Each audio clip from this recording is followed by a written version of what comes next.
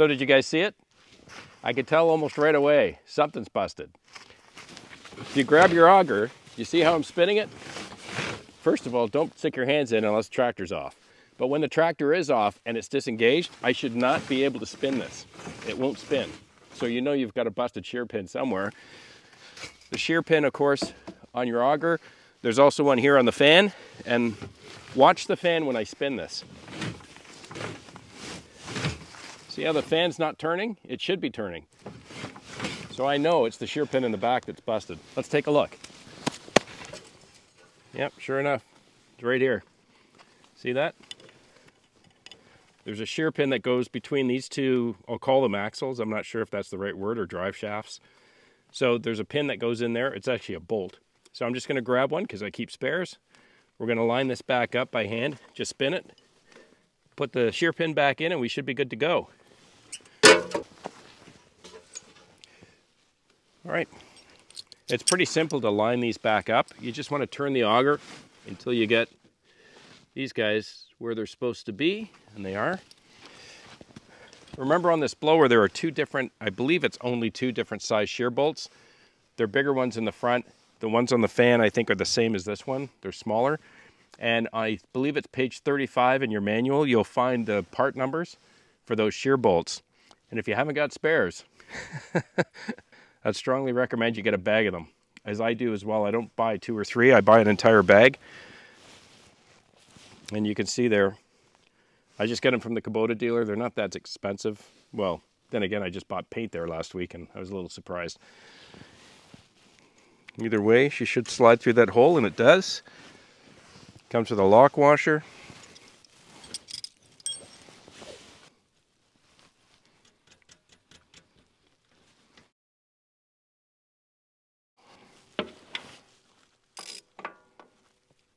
So how could I tell so quick that there was a pin busted?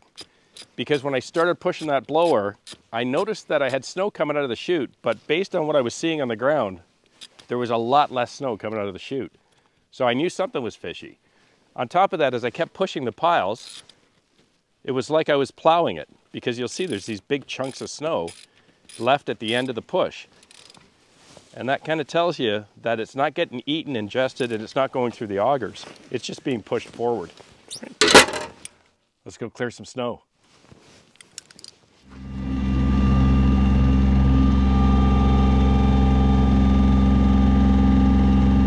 Today's going to be a cleanup day. What I want to do is I'm going to drop the blade and I want to scrape this out. And since I haven't had a chance to widen that driveway out, I've just been taking the blower down. I want to take the blade up and down the driveway and try to widen the driveway right out to the shoulders. I usually do that with the blade. Challenge is, that the way this winter's been going, I still don't know if this driveway is frozen yet. But there's one surefire way to find out. I'm just going to drop the rear blade and start dragging. If this driveway's not frozen, I'll start seeing gravel coming up. Then I'll know to use the blower.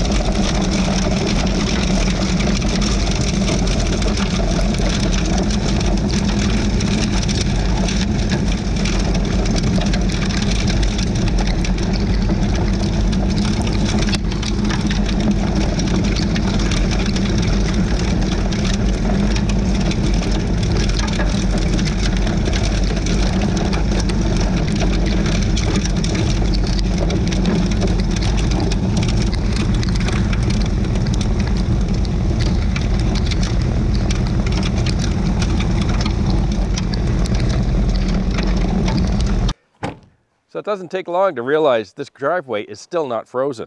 In fact, it's trying to freeze, which is why the cutting bar on my blower keeps running into big boulders. I'm not sure if you can see it in the video or not, but it keeps stuttering and you keep hearing this bang. That's because I keep hitting boulders all the way down the driveway. And as you can see, long past the tractor, there are some areas that are reasonably okay and I'm able to scrape it no problem. And there's other areas where I'm picking up a lot of gravel.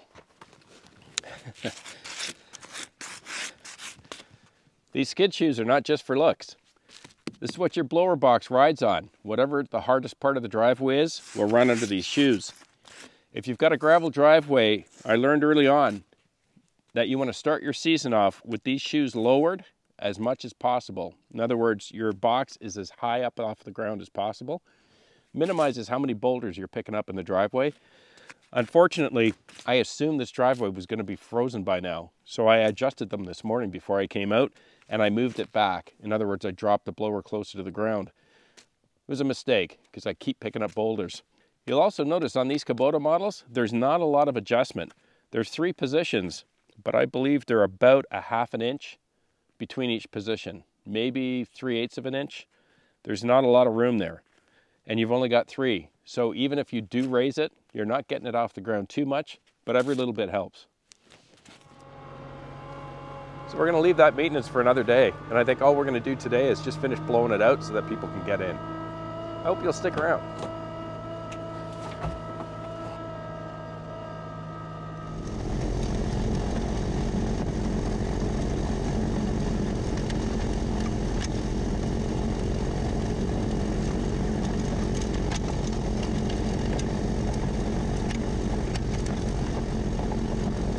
And for those that are new to the channel, please know I'm no expert on tractors. I try to share things that I've learned or things that have been taught to me. And hopefully those types of things or the things that I show you will work for you on your property. And if not, I'm sure you'll figure out or you'll find a different way as to whether it's clearing the driveway, grading it, or doing any type of grapple work in the forest. You'll figure it out in time. This one was definitely a head scratcher. And I went for several winters not realizing that I wasn't using the tractor properly.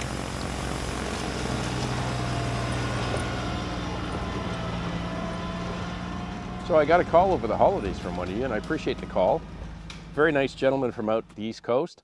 Brand new tractor, brand new front mount blower. Was clearing driveways, and he called me and said he thinks that either the tractor's got a problem or the blower is not big enough or doesn't work properly or doesn't have enough power. There were 2 things he told me. One is he said he's stalled the tractor several times trying to blow out the driveway. The second thing is he said the chute on the blower keeps getting plugged, and he has to keep shutting down the tractor and clearing the chute. So over a couple of discussions, we realized, and I had to laugh because I used to do and have the same questions until TractorMan44 got in touch with me about 2 winters ago after watching one of my videos. And here's what he explained to me, and he was absolutely right. You're pushing this blower through the snow in your driveway, and whether you've got 6 inches or a foot or 2 feet, this box, these augers and the fan, it can only eat or ingest so much snow at once. It's not because your tractor's underpowered or the blower's underpowered. Snow comes into the front, augers chew it up, spit it into the fan and shoots it out. If you're trying to push the blower faster than it can ingest the snow keeps accumulating because the blower can't process it as fast as you're pushing it in the front. You'll know this is happening because you can hear it in the engine. Your tractor's going to have to start working harder to try to process the snow because you're pushing so much in. So if you're pushing it too fast and the blower cannot ingest the snow at the speed or the rate of speed that you're driving through the driveway, your RPMs will keep dropping because you're loading more and more on the tractor and the blower can't process the snow. So you're basically packing snow in here. The auger and the fan is trying to process and it can't. Your tractor's going to start to drop in RPM. You're going to hear it. And you can see it on your dashboard. And if you continue to do it, it's no different than trying to drive up a steep hill in high gear or high range.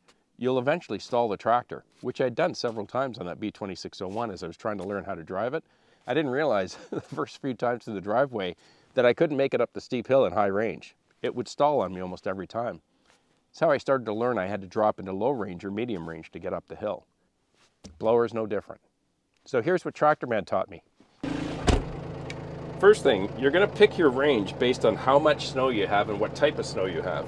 If you're sitting in really thick, heavy, wet packed snow and you've got a foot of it, you're probably going to want to drive in low range, which means you're not going to be going very fast. Today, with the conditions that I have, I'm going to be in medium, because that, I've learned over time, works okay here.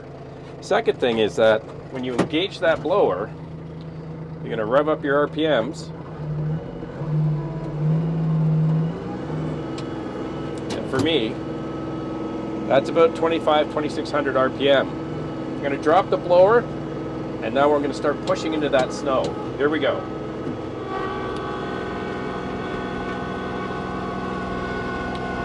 Now if I try to go full speed, see what's happening? I'm trying to push too much snow into that blower at the same time.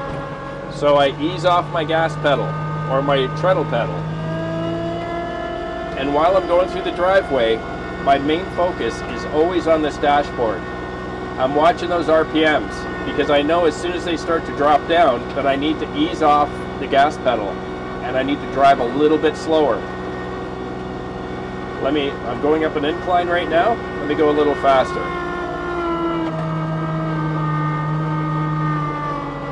There's what's happening, and if I keep this up, I'm going to stall the tractor. So I ease off the gas pedal. That's all I'm doing right now.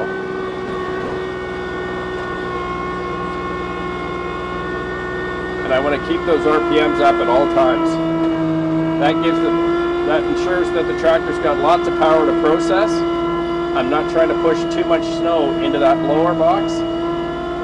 And although it may take a little bit longer to get through the driveway, I have less of a chance of snapping shear pins or stalling the tractor out.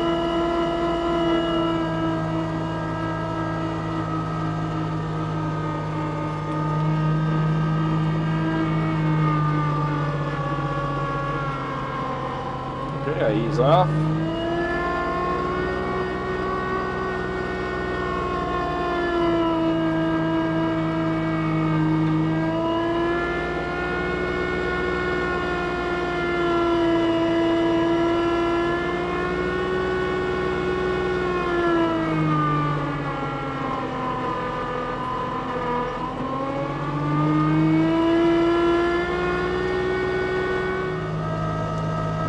So the two things he said to be mindful of, which have always worked for me now, he said, listen to the sound of the engine, because it'll tell you right away if you're pushing too hard or too fast, and watch your RPMs.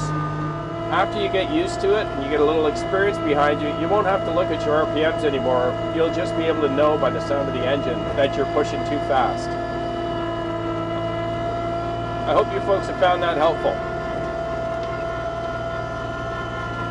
Another tip for you good folks, if you park your tractor outside, you're going to find that in really cold weather, this pedal is going to stick.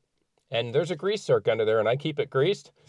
But what'll happen is you're going to put it in gear after you've got it warmed up, you're going to drive forward, and when you release the pedal, it's going to stay down, and you're going to keep driving. Be really mindful of that, especially if you've got something in front of you. So after you've warmed the tractor and before you put it in gear and go forward, play with the pedal. Make sure that it's coming back to neutral before you drive away.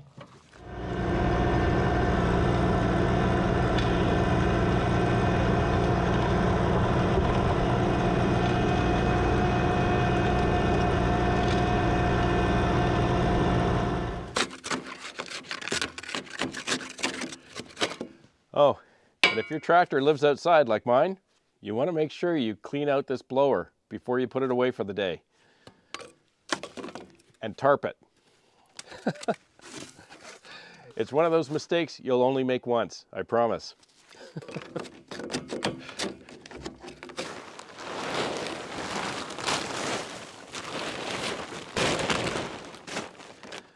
Well, that's going to be a wrap for today. Not an exciting day, but I got it cleared out as much as I needed to. We'll save the widening for another day. I hope some of the information today you found helpful or at least informative, especially if you're new at tractors. Thank you for sticking around. Have a great week with your families. Please be kind to each other. I'll see you again right here. I'm Gord Potter, and you've been watching GP Outdoors. Cheers.